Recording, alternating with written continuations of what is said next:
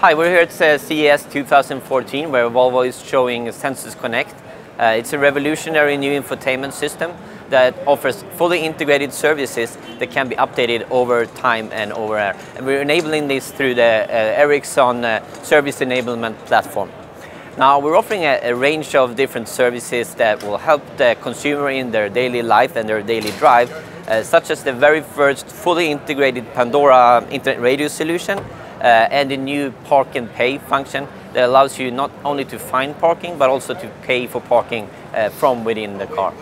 We will continue to add services over time to this system. Thanks to the Ericsson Cloud solution, we can upgrade the service or the car with new services without taking it into the dealership. Part of our value add to Volvo is giving a better value experience, better driving experience to the consumer by providing over 15 applications in the car, such as radio, parking, navigation, point of interest applications, and then a value add for the connectivity to the car for Volvo to improve their core business and make their connection to the consumer, which is today a lot of OEMs don't have a direct connection and relationship to the consumer. What the Connected Vehicle Cloud does is bring them that step closer to the consumer to both upsell aftermarket services, the next person that buys the car, and just give a richer experience for the driver and a long-term relationship between Volvo and their consumer. And a lot of the value add that Ericsson brings to this is not just putting applications in the car. So some of the applications we have here are mashing the existing navigation with a parking application. So the car knows where you are, the network knows where you are, and then we can mash up third-party applications like Parkopedia, which is a third-party company in the US for parking, mash that with your navigation system.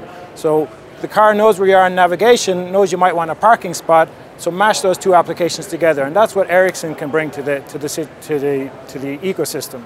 And that's part of our value add, that it's not just a vertical application store, and it's not just telematics into the vehicle, like telematics 1.0 is what we call it today, where it's remote engine start. It's mashing that together and bringing it into the future and bridging ecosystem. This partnership between Volvo and Ericsson will really change the way consumers look at the connected car and at their commute. We will continue to add new and really innovative and exciting services to the car, and together with our advances in autonomous driving and the self-driving car, we're really destined to change the way our customers commute and how they perceive that time in the car.